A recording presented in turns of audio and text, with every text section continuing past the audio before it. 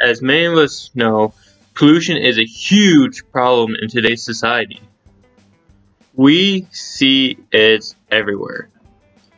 Whether it's from the litter we see on the side of the road or a huge dump yard with mountains of waste. This type of pollution is known as solid waste pollution.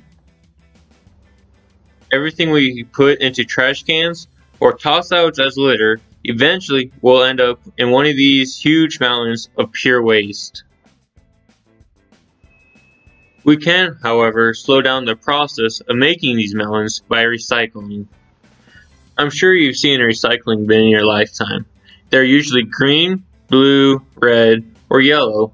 Most common color is blue, but you may see the other colors with it to resemble different types of recycling.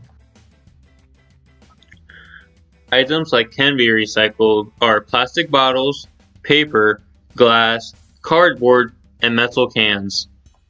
However, there are many items that seem like they can be recycled but can't, like plastic bags, pizza boxes, or even the lids on your water bottles.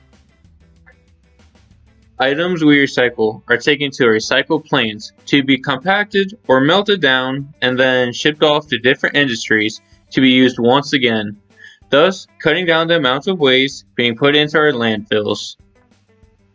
This is all I got for today. Remember, reduce, reuse, and recycle.